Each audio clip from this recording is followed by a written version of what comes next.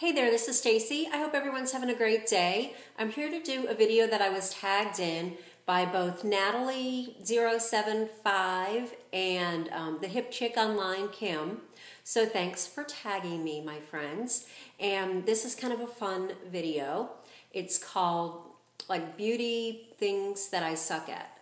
And first off, I have to say that I didn't ever say the word suck until my mother got cancer. And the only thing, when you know someone that has cancer, the only thing you can say about cancer is that it sucks. I mean, literally and truly, everything about it does. So it's just kind of funny because until probably 3 years ago, that word was not even in my vocabulary.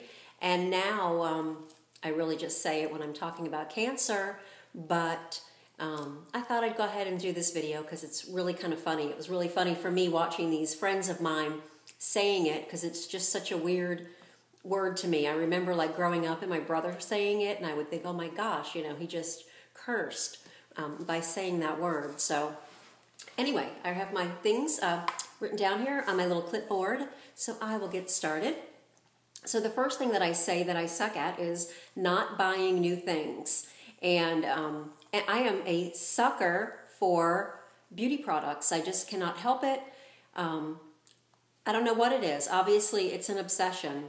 And I'm just forever buying new things, whether I need them or not. I just always give in. I say I'm not going to buy, and then I go to the store. Or, I mean, I even purposely go to the store to buy things just because, I don't know, you just kind of feel better sometimes when you get a new lipstick or whatever.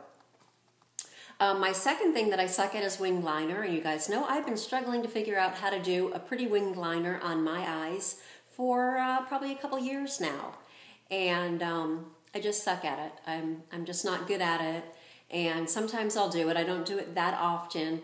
I think that younger people don't realize that us middle-aged women have just kind of like crepier eyelids, and so the liner doesn't go on as smoothly and evenly and all as we all want, and y'all just show us how to do it, and you're like, it's so easy, just keep practicing. Well, I can't help it.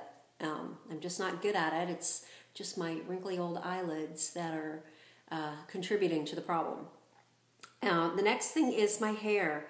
I suck at anything that has to do with my hair. I think part of it is because I'm impatient and I don't like to take the time to do things. So here you have hair of the day is, you guys know I finally got my, figures the doorbell rings and there goes the dog barking.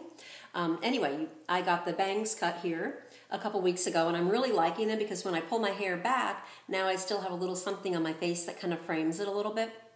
So I do like that, but I'm just kind of in a bun today. I just got back recently from walking and from a visit to Ulta to pick up something that I saw on HSN that I had to have.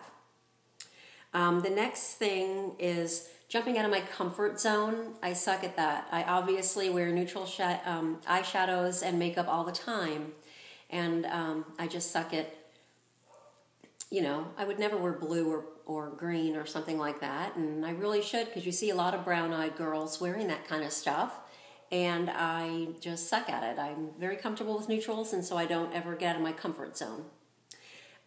And I'm sure I suck at a ton more things, but this is the last one that I have on my list for today.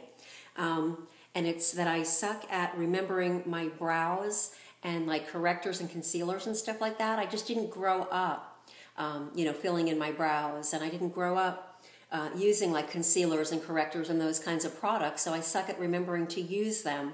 And I'd have to say, you know, if I use them once a week, well, the brows anyway, I might use correctors and concealers a little more often, but I walk so much that a lot of times I put my makeup on for the day.